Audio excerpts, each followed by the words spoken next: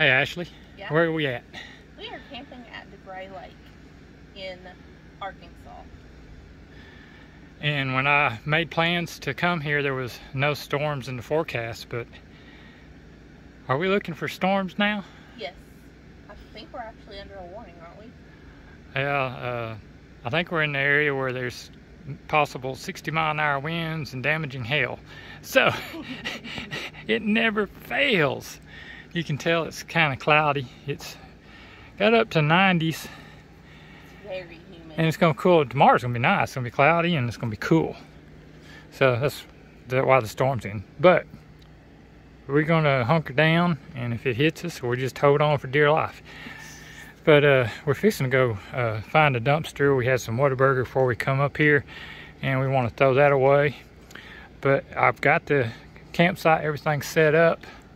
Of course, I did not pull the awning out as much as I wanted to.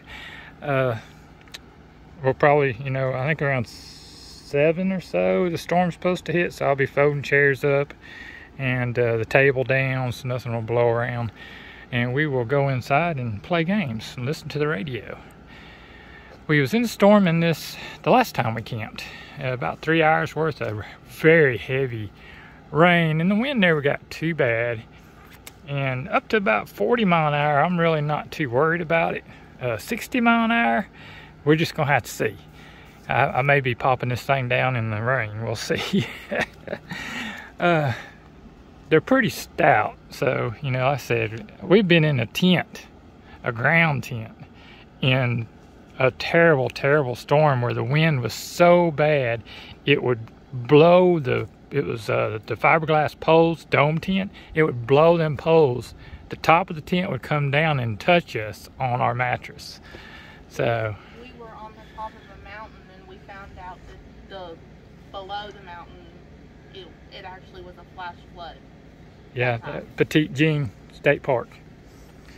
But anyway, I just want to do a quick update. I didn't do a setup video like I was thinking I was going to do. Normally when I get here, I just want to get set up so we can start enjoying it. But I really want to do a setup of this camper the way I set it up. It's a little bit different than the way the description or the companies tell you to set this one up. And it makes it so much easier. You don't have to struggle to get your J-poles in. You don't have to struggle to get your door in. And you don't have to struggle to snap the snaps on all the corners. And we'll get a video of it eventually. And I will say, leave your bunks in about 6 inches. Don't pull them all the way out. Put your corner snaps on. Go inside, put your J-poles in. Then put your door in. Then pull your bunks the rest of the way out. And it's easy peasy. We'll get a video of it eventually. So guys, when we go to state parks, Tim is always excited about possibly seeing wildlife. When we got here, he was setting up the camper, and Remy and I were right here. And a rat ran all around us, and we were both so shocked. We just kind of stood there like, what in the world? And Tim saw it out of the corner of his eyes, and he's like, what was that? It was a big old rat, guys. So there's wildlife here. That's not the wildlife. I'm gonna see that. We should see deer here. We did see deer here the last time we were here.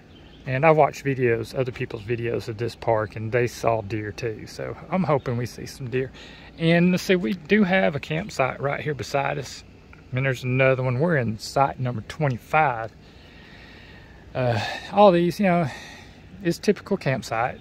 Some of them's pretty hilly. This one, I got lucky and I didn't have to, I need to put that block in. I didn't have to level anything. Everything was pretty level other than with my tongue. Now I slid this in there. And there, messed up my chalk. There we go. And anyway, I guess I'll get off here. We want to go get the trash emptied, take a look around before the storms get here, and if we had to hang out in the camper, we got some games that we will be playing. We normally play cards, but I think Ashley got I brought Blockus with us. Blockus, and then I brought some, if I got it, small dice game. Did you get that one? I think it's on the end table. Oh, well, we'll play blockers and cards. Went ahead and set our little Wolf-Wise tent up again. That was really handy, especially when I'm setting up and I get all sweaty. You know, I can get in there and just rinse off in my swim trunks. But anyway, a quick look at this part of our view of the campground. There are a few people here, but it's not booked solid. They must have known storms was coming. Now, there's a Jeep with another Rockwood like ours here. We'll get a picture of it. The biggest difference in it is it has, instead of the box, it has the cage storage up front. So we'll get some pictures of that too, or video of that. But I'm gonna grab my drinks and we're gonna go for a ride. Maybe we'll catch some pictures of some stuff. You know, like I said, this is Site 25. It's pretty nice. It does have a big tent pad back here. There's really nothing behind us. The road is right back there, if you can see it. It comes around into the campground. Their tent pad is right there, and the pull-in, the camper spot, would be over on the other side of that. The water is a little bit away from your camper, so luckily our hose was long enough to get back here, because we did back up just about as far as we could. So a nice long water hose is going to be handy. All the power is right on the side that it normally is at campgrounds. Come around here so I can show it to you. There's your power pole right by the camper. But yeah, let me get out here so we can get our running done, and we'll be sharing stuff with you later.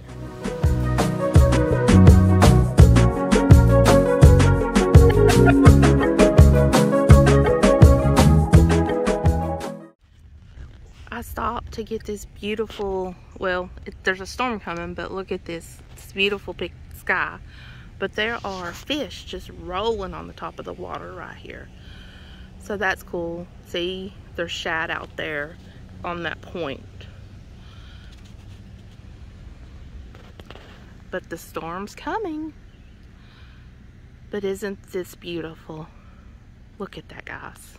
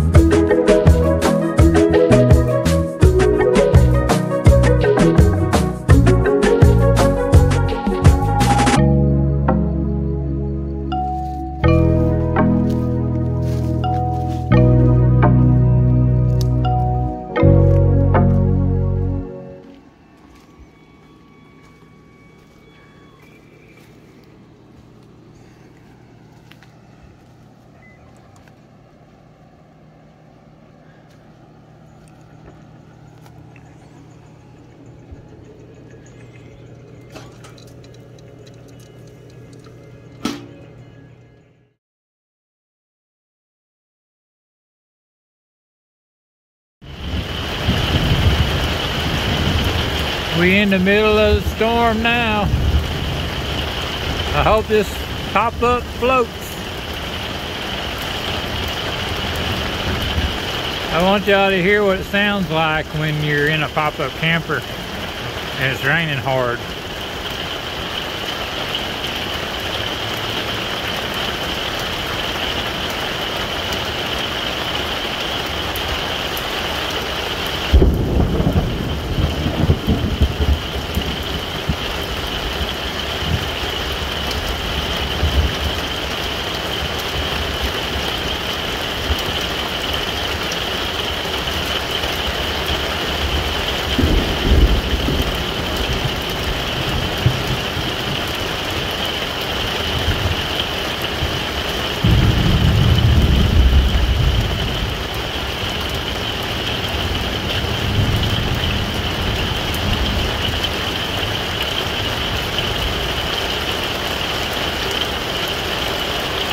Y'all heard enough?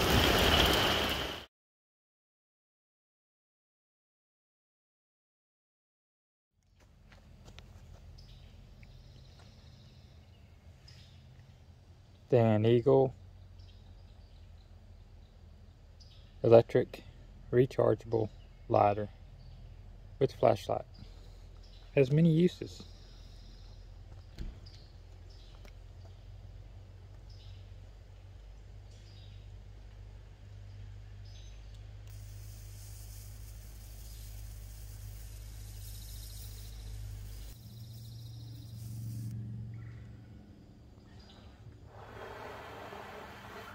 And there you go. Keep those mosquitoes away. And light them with the Dan Eagle lighter. Lanyard with a whistle.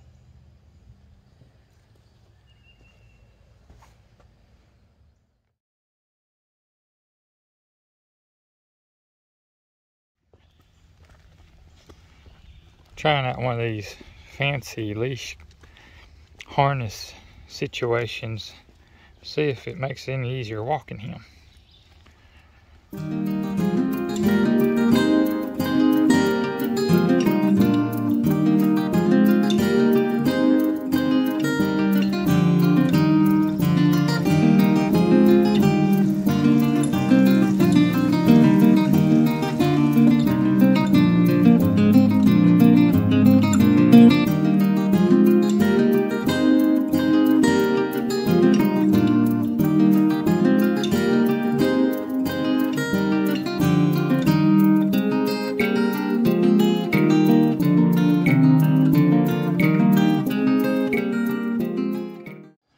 What you got, Ashley?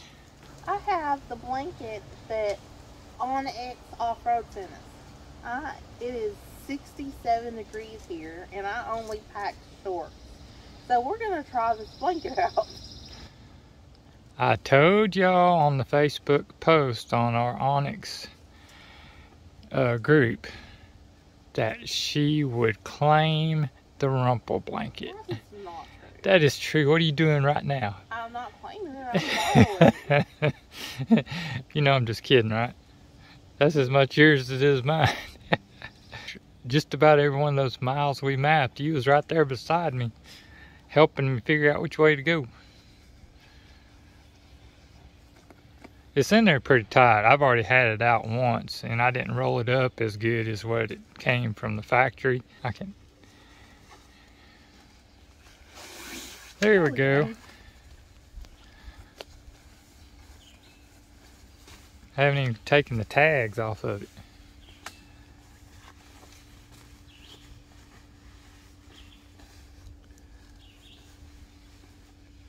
Much better.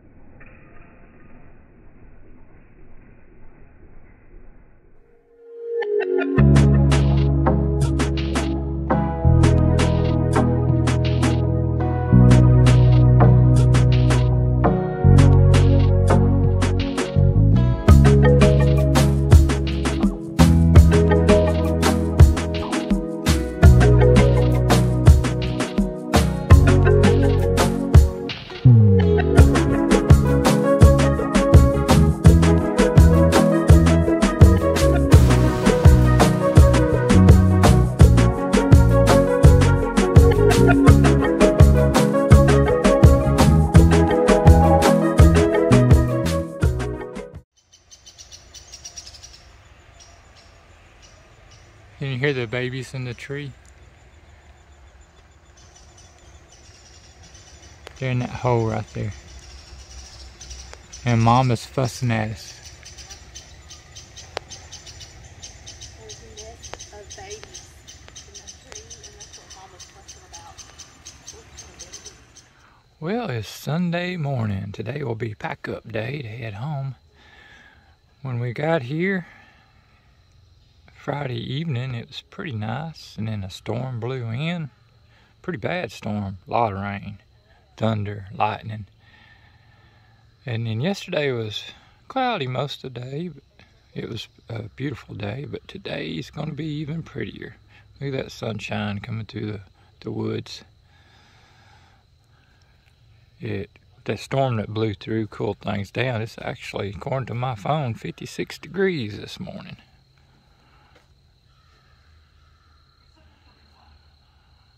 We enjoyed our campsite here. And the campsites are not full at all. No one ever came and sat up next to us. There's several empty throughout the campground. Maybe people saw that storm was coming and decided it wasn't a good idea to go camping, but we did just fine. The pop-up held up fine. It was noisy in there. I did get a short clip of what it sounds like to be in the pop-up in a rainstorm. So I add that to this video, but yeah, we're drinking coffee. We're gonna go do some exploring in a little bit, and then we're gonna start slowly packing up and getting ready to go. So, good Sunday morning. So I normally carry our ice cold dual zone refrigerator in the back of the Jeep when we go camping on these campgrounds. It's just easier to keep all your cooking food, you know, all your cooking's done outside, so just keep it in the back of the vehicle and cook, you know, right there. It's easy to get to and within reach. And what I do is, with the pop-up, is right before we pack up, today's pack-up day. So I've already grabbed all the food that we had in the pop-up refrigerator, drinks and stuff like that, and transferred it from the pop-up to this refrigerator. And that way I can leave the door cracked on the pop-up refrigerator and let it dry out good while we are getting everything ready to go and packing up. And plus everything will be right here if we want to grab a soda or something on the way home. There it is. And I do, when I'm traveling, plug it into the 12-volt plug of the Jeep. And when I'm at campground, I swap it over to the campground's electric. If we're dispersed camping, I have a power unit that I can plug that into. We have other videos about that power unit. It's the Vector. It's pretty much the same thing as a Jackery 500, except it's Vector Brown. And it's the same company that deals with DeWalt. And you can get Vector power stations at like Home Depot, Tractor Supply, Walmart. And I did testing with that power station. Other videos are on our channel if you want to check those out. But I just wanted to comment, you know, if you're pop-up camping, this is a pretty good option to have. And I definitely would want to pull all the stuff out of the refrigerator before you pack it up to go home. The pop-up refrigerator.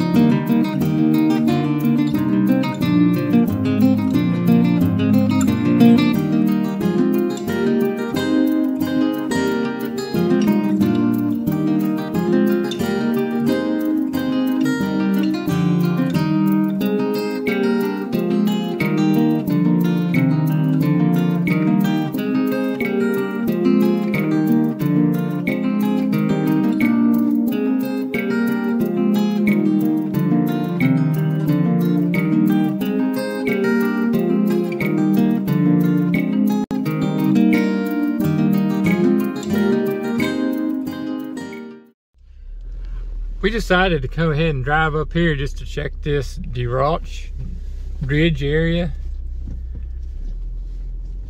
out, because it might be where we want to come camp next time. It looks like the campground's this way.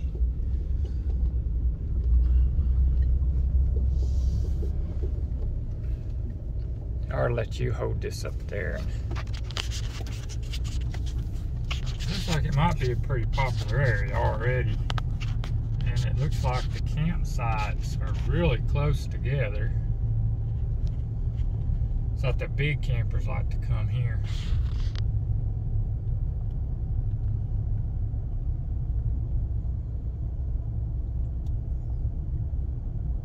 They're very nicely set up. And you have water view. This is a pull-through side on the left. All the one over here on the right's also, look at that. That is nice. Pull-through side.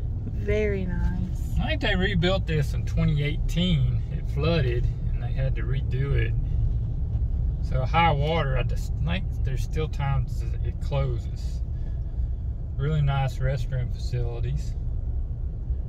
Pretty much every campsite that you're at has an awesome view, and they have really nice like patios built on the back of them. Yeah, look at that one. It is really cool. Oh, that one was a handicap spot. But look at this one that's empty. And this is, we are currently driving through here on Sunday morning. Our campsite is packing up and leaving. And this one's still pretty active. So it tells you that this is probably a more sought after campground. And most of the people I'm seeing are older. So there are probably a lot of retired folks that are staying in this one. But it's very nice. If you want a lake view of DeGray Lake, this is a campground to book a spot in. I mean, look at the back of this camper site right here. Right on the lake, you could just fish off of that. Or just enjoy your morning coffee sitting out there on that patio.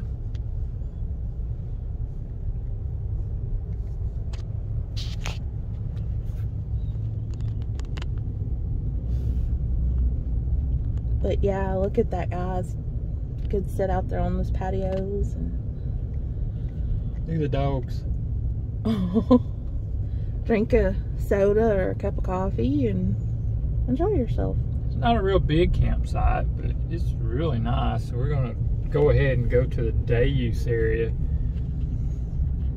I feel in driving through this one, I feel more packed in than where we stayed. But it is more manicured than the one we stayed in. If you're wanting a clean site that's not weedy, and this would be a good spot for you. Views are beautiful.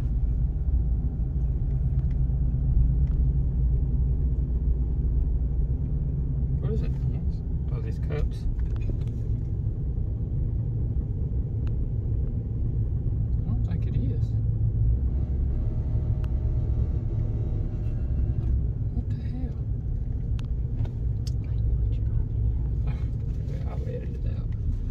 All right, now we're going to the boat ramp.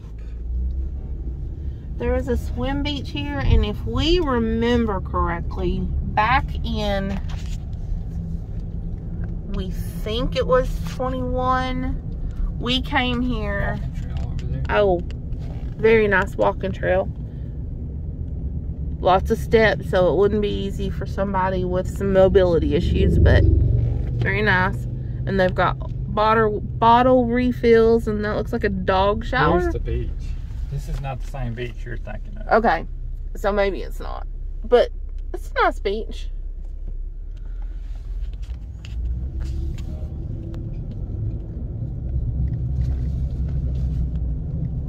And here's your boat ramp area.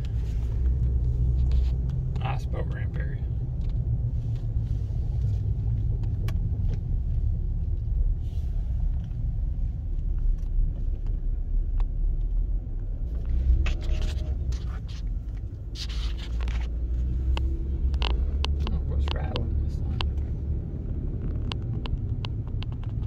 Look, there's even day use areas down there so you can sit and enjoy a picnic. And when I got up, it said it's 56 degrees. You didn't catch me in no water, which is not that now. It's 66. But still, I've been running around in a hoodie wishing I would have brought pants. And we have seen people on all the beaches swimming. Well, that's pretty much it for this area, but we was so close, we wanted to be sure to come check it out before we left.